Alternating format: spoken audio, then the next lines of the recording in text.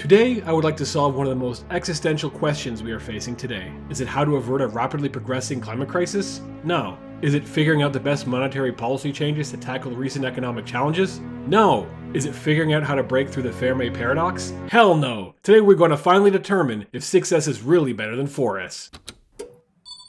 Recursion Labs. For science.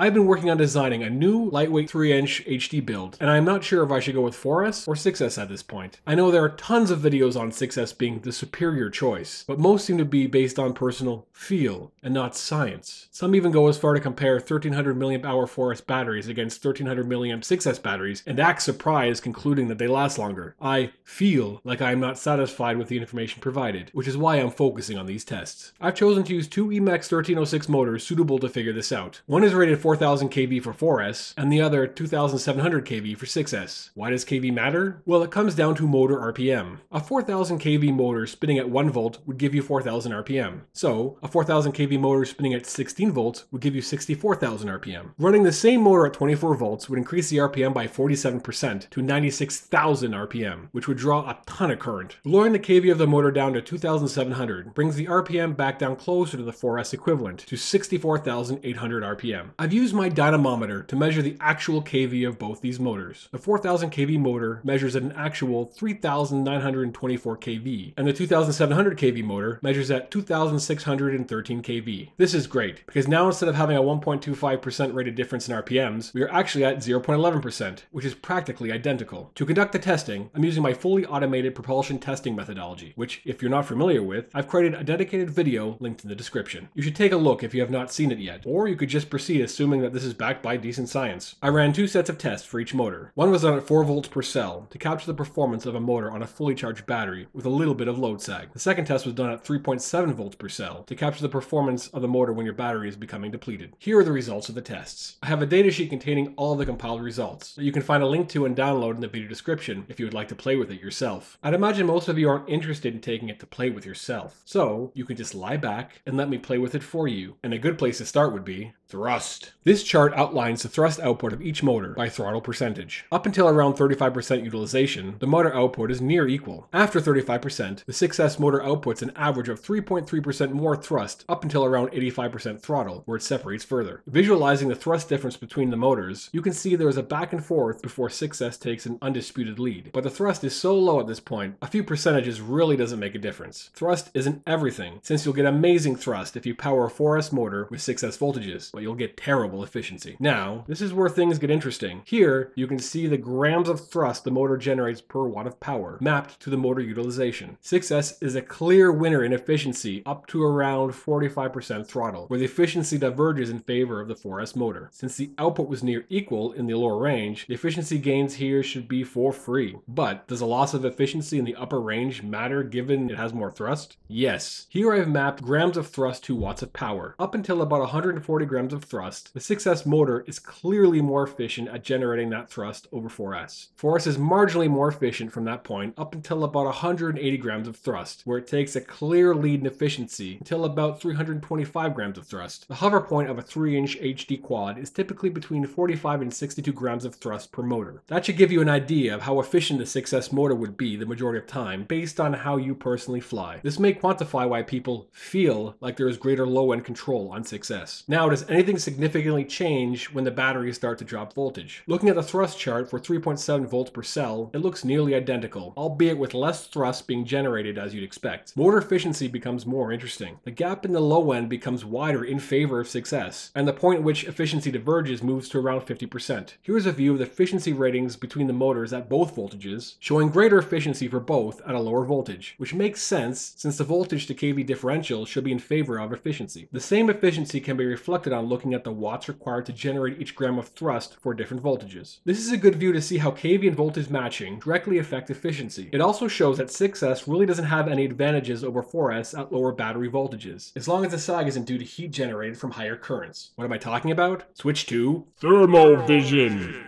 Here is a side-by-side view of both motors running under load at half throttle. The 4S motor requires a higher current for the same watts of power, which increases the heat produced, measured at around 15%. Heat creates resistance, causing the voltage to sag, which means at this point the heat buildup will cause the 4S motor to be even less efficient against the 6S motor. So here are the wins for the 6S setup. Greater low to mid-throttle efficiency for free, less current heat generated under load, helping overall efficiency, greater thrust output at the mid to top end. For 4S we have greater mid to high throttle efficiency.